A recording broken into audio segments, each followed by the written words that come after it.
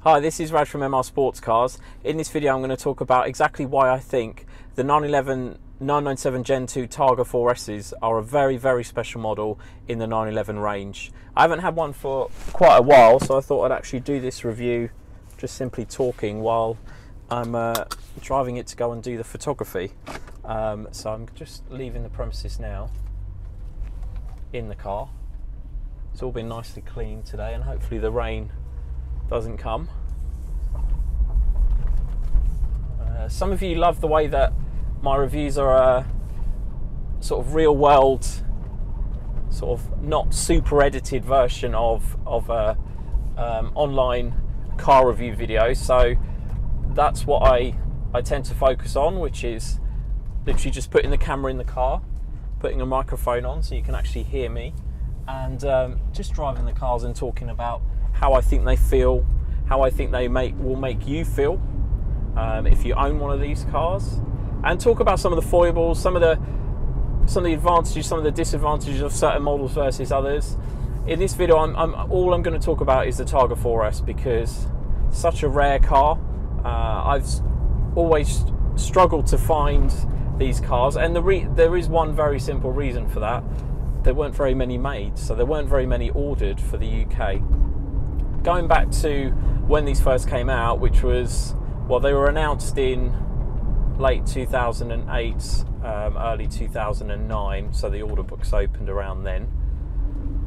That was coming out of the credit crisis, so there wasn't a huge amount of money for these cars and people willing to pay the high price that there was for this car. I mean, these cars were a significant increase over a coupe or a convertible, and from memory they were actually very similar to 911 turbo money. So those that wanted the flagship 911 tended to go for the turbo. So this car, although is very special, it was only really the connoisseurs ordering the new cars that knew that these were very special, and also that they're possibly serial Porsche owners from new and they wanted the glass roof, which I've deliberately set the camera so it's slightly higher up so you can actually see that roof, and I will actually open that now. So all the controls are just down here. Actually, before I open it, I'll just show you that it does have a sun blind as well, so you can, I mean, it's not really needed in the UK, it's just a nice feature really to just block out if it is particularly hot and really sunny on a day. I guess it's helpful to have that closed when you're parking the car up in the heat of the day. It just keeps it a bit cooler in the cabin by not having basically a glass house. But I'll open that now, and obviously as I'm driving along, you can see a glimpse of what I can see, which is basically the whole of the sky and the trees as they rush by. And it really does, even though this is a triple black car, so it's basalt black, black extended leather, so leather everywhere, dashboard, doors, seats, obviously, center console. It's as standard. These cars came very highly spec'd with leather everywhere. It also has black Alcantara and black plastics around the roof, so that's why it's called triple black, because those three things were optioned in black. The roof really does lighten up the interior, letting in so much more light. And actually, if you get a good one like this one is, and this is one I've sold in the past, and I've just taken it back because the owner is going to work abroad indefinitely, and he didn't just want it sitting in the garage at home. He's not selling his home or anything. His family's still going to be at home, but he didn't want it just sitting at home, not being used, and potentially being a headache for his family to sort of keep on top of, run it every month or so. So he just said, well, I can just buy a car when I know I am coming back to the UK, another Porsche. So I bought this back off of him, and yeah, I'm always thrilled to buy cars back. I'm sure you've heard me say it before in other videos in my Diary of a Porsche Specialist series, because I know the cars for several years then. I've checked them out. This one I checked out 2 years ago, bought it from a private owner then, who offered it to me, a Porsche Club member, and I decided to obviously do all the prep on it, present it, sell it. I probably could have sold it to 10 people when I actually listed it. And this car, actually, even subsequently it being sold over the years, I've had emails, sort of probably about one a month, saying if you get another one like that with some of the options that this one has, I would love to buy it. And in fact, I just put one picture on Instagram, and potentially it's already sold to someone who's already bought a 911 off me. It was their dream to always have a Targa. I haven't had a Targa for so long. It's very rare that they come up. And as soon as he saw it, he said, look, I need to come and see it. So I've had all the mechanical prep done. It's just been serviced by the previous owner, but I've also had some additionals which were missed off by the Porsche Specialist who got to do it. It was kind of due. It was 5 years into needing its auxiliary drive belt, so we've done that. We've done the brake fluid change as well. Some specialists don't do the brake fluid change as a matter of course every 2 years. They just test for moisture content. But I just thought, well, let's get it done so it has that stamp, so it's fully stamped and up to date. So all of that's been done. It's just been MOT'd as well, and the chap is hopefully coming this afternoon. But I thought it's a great opportunity while I'm driving this car around to do a quick review of exactly how it feels behind the wheel, because they are absolutely sensational. So let me open the roof now. Sorry, I'm just going over a road in Nebworth, which has a few speed bumps. But there it is. I mean, they should glide open like this one does, the roofs. And I'll do a separate video about how to care for that roof, how to maintain it, keep it in tip-top condition. Now, a lot of people ask me, do the roofs rattle? And in all honesty, some of them do. Some of them don't. This one doesn't rattle particularly badly at any kind of speed. It doesn't have a sort of a specific resonance that causes it to sort of squeak at a certain speed. Some do. Unfortunately, there's not much you can do, but in that video I will talk about some of the small things you can do to potentially stop it making a noise. It is one of the things you have to kind of live with. It's never going to be as solid and rigid as a coupe, and likewise it's never going to be as roof open, top down experience as a convertible. It is very much a halfway house, but it is extremely collectible because there's low numbers. It has its own unique look, with it having has this gorgeous like chrome trim down the sides over the side windows, and it has that rear hatch. The rear section can be opened, the rear window can be opened, so you can actually use that rear section behind the seats to put luggage in if you want to. All of that sort of make it a very special model, and it has been a special model throughout the era, throughout the ages.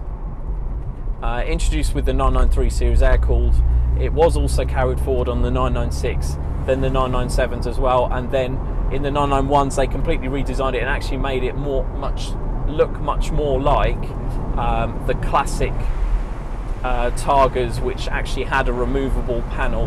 The 993s, 996s, 997s have this sliding, basically panoramic roof with a roof mechanism with a metal frame, which is actually, I believe, based on the convertible body shell. So this car isn't going to be the best car around the track, but you know what? A lot of these cars now aren't really sort of taken on the track. They're not really used in anger. They're a weekend car to enjoy with your family, to take out on a nice drive, to go and meet other owners of Porsches or other sports cars. It is a collectible classic now, and that's the kind of people that are really looking at these cars to buy, hold on to and enjoy, and they're really not seeing any form of depreciation with them now. They are, especially if they look really well looked after like this one is, they drive phenomenally. This one's got the PDK box. With it being a 4S, it's got the 3.8 litre flat six, so it's got 385 horsepower. It will do 60 in comfortably under 4.5 seconds if you want it to. And the 7-speed auto is just the perfect match for how the characteristics of this car as being a relaxed sort of long distance cruiser, as well as a nice weekend car to go out in the summer with the roof open. I mean, hopefully you can hear there's absolutely zero wind noise with that roof open. The way that they've designed it, the engineers and the aerodynamicists in in Germany at Porsche have done a fantastic job of making it completely usable with the roof open, and you can open and close the roof at will, at speed. You don't have to open it stationary or anything like that. The one thing I would say though is that with these cars, the motors actually need quite a lot of power to drive them.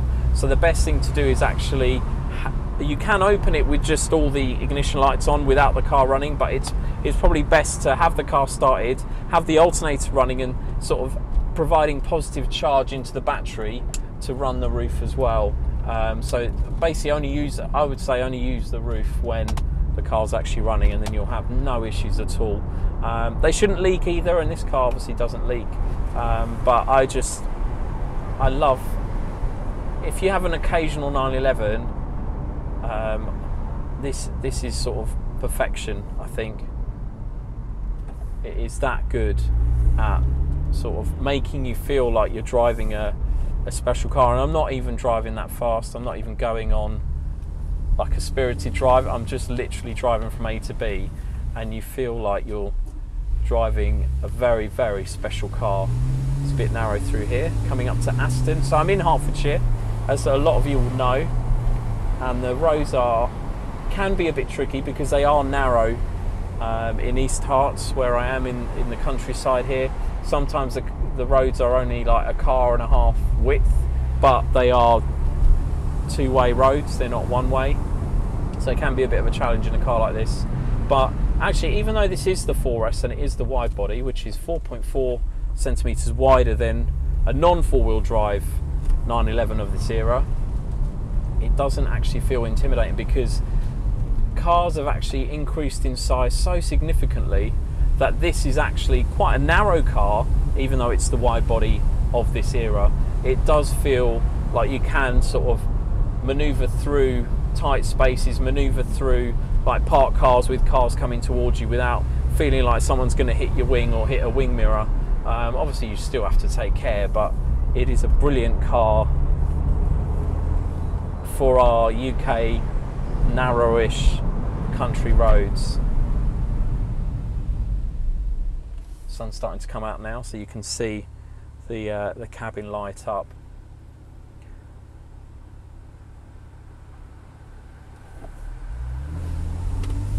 So I'll have another look at how many left, but as far as I know, there were just over 200 made throughout the build era of the 997 Gen 2, and you can check for yourself on how many left.co.uk. If you put in 911 Targa 4S, it will allow you to search, because handily Porsche in the UK on the V5s, they registered Targa 4Ss as a specific model, not just 911s, and they also even split out Targa 4, Targa 4S, Targa 4S semi-automatic, which is one of these, a PDK, and the manuals just don't have the semi-automatic or the S-8 at the end, so you can determine quite accurately how many of these were made. And I believe there was just over 200 ordered between 2009 and 2012, which is a very low number. There were some manuals as well, around mid-30s I think, so 35, 36 from memory. I did have one, and that was a very popular car as well, again because it's the rarest iteration of it, with the biggest engine. It was in a striking white, Carrara white, and then I've had I think about 5 or 6 of these now. One in Carrara white with red leather, which was a PDK, and then the rest were all basalt black with black leather, and loved absolutely every one of them. This is sensational itself. It's been looked after the whole time since I sold it, and the chap I bought it from the first time bought it from Porsche Hatfield, and it was an approved used car with 2 years warranty. Then he sold it to me as the warranty was coming to an end, and he bought a 991 to replace it with, which then actually sadly he sold quite soon after, because it didn't give him the same feeling as this 997. 997 Gen 2s have their own unique feel, even though the engines are essentially the same, just with a little bit more horsepower in the 991. The gearboxes are updated, but they're still 7-speed semi-automatics. If you get the PDK, they are a big step up in size, also performance, responsiveness. The cabin design is completely redesigned.